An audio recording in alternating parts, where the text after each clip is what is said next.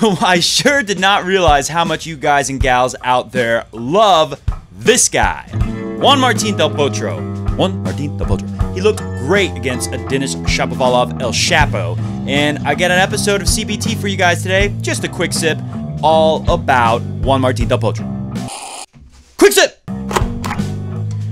So if you're wondering why I don't have a Federer hat and I don't have a Federer cup, and I'm using a Chris Evert Shotmaker racket today instead of a classic Roger Federer racket from years past, you're going to have to watch the latest full episode of I'll show you how to get there at the end of this video, but first, let's talk about Juan Martín del Potro. The NZ Herald, I'm guessing that's the New Zealand Herald. That's where we go. Put it on the screen. Juan Martín del Potro, the return of the king.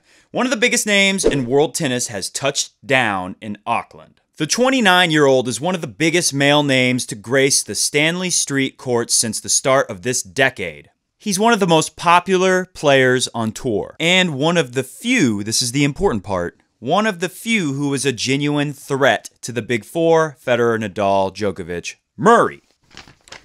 Take one more look at one of the most popular male tennis players on the earth. Handsome guy, Juan Martín del Potro. Let's test out this Chris Evert Shotmaker.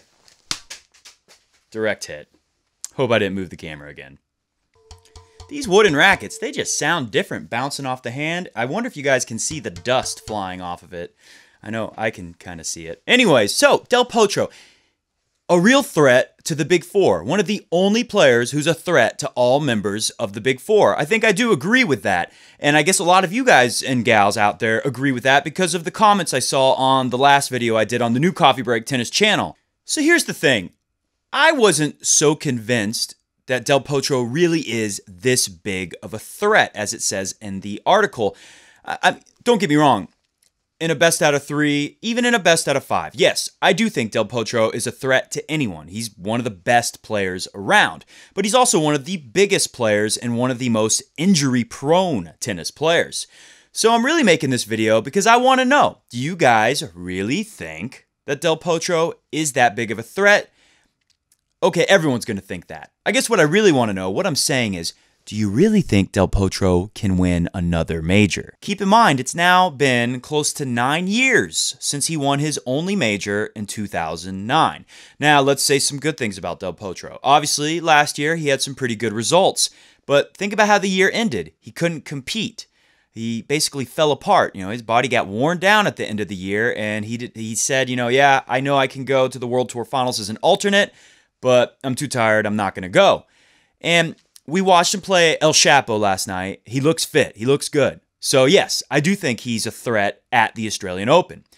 But he's going to have to win a lot of matches before he plays someone like a Roger or a Rafa. So he could be worn down. And I know he got Roger at the US Open, but this is a compromised Roger we had at the US Open with the back issues.